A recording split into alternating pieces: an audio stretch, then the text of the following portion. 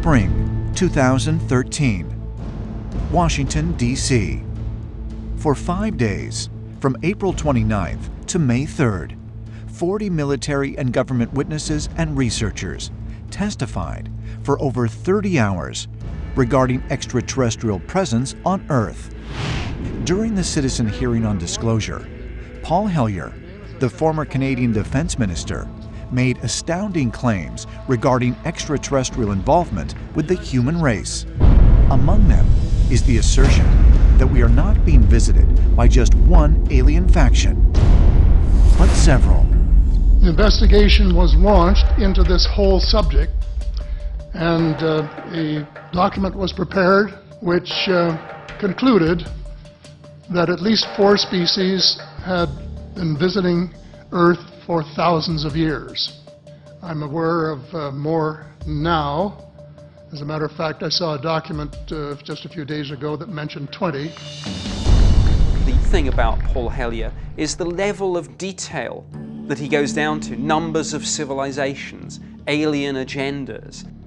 This is not some maverick UFO researcher. This is a politician still deeply connected. He has a number of extremely high-level government and military and intelligence community sources. They are different species and consequently may have different agendas. I don't think we can say that they all have the same agenda any more than we could say that the United States, China, and Russia had the same agenda. Is it really possible the government has been covering up the presence of otherworldly beings here on Earth? And could there, in fact, be more than one agenda?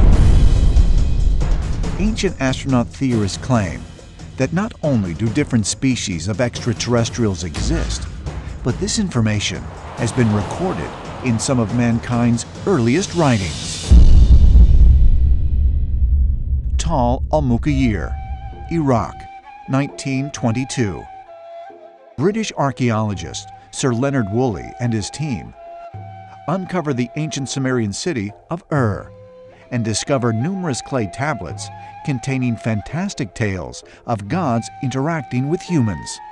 We have these cuneiform tablets carved into clay with a primitive stylus, but the stories they tell, the Sumerian mythology of the Anunnaki, those who from heaven to earth came, are so intricate and fascinating.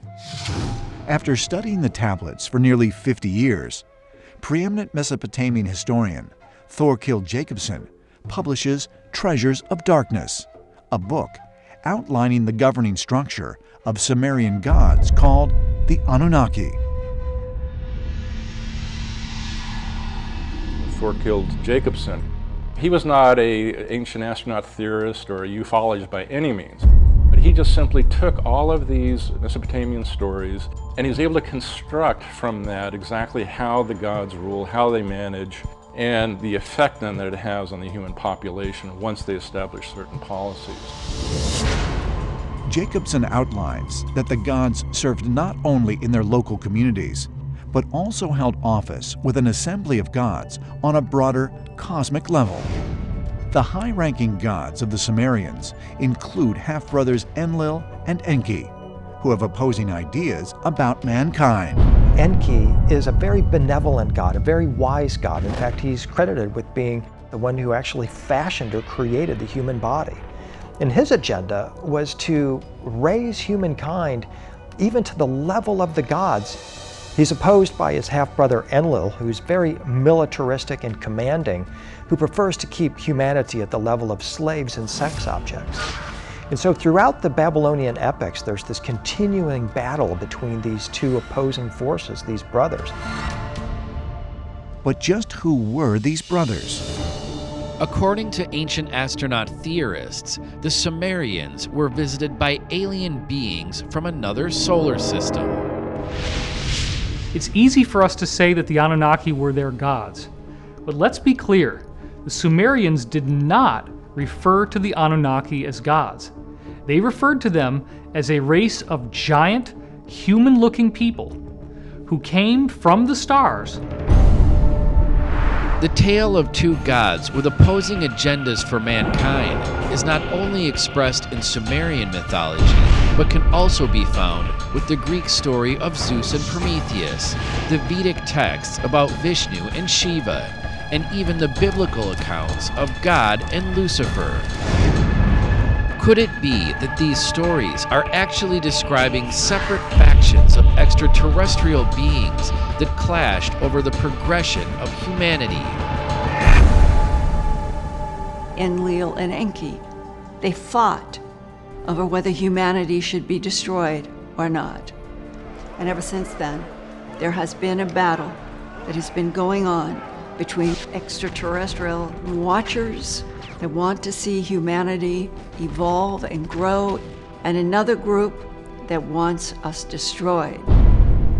Look at humankind. Some are good, some are bad. I think extraterrestrials are the same thing. Some are very enlightened. They want to upgrade us. They want great things for this planet and this universe. There are others who don't. They want to keep us ignorant and down and fighting and greedy. If we're being visited, it's unlikely that there's just one race and one agenda. Chances are, if there is extraterrestrial life out there, there's a whole myriad of different civilizations. Do the legends of gods with different agendas for mankind actually give credence to the extraterrestrial claims of former Canadian Defense Minister Paul Hellyer? And if so, are these otherworldly rivalries still occurring today? Perhaps clues can be found by looking at our more recent past and the secret technology of the Nazis.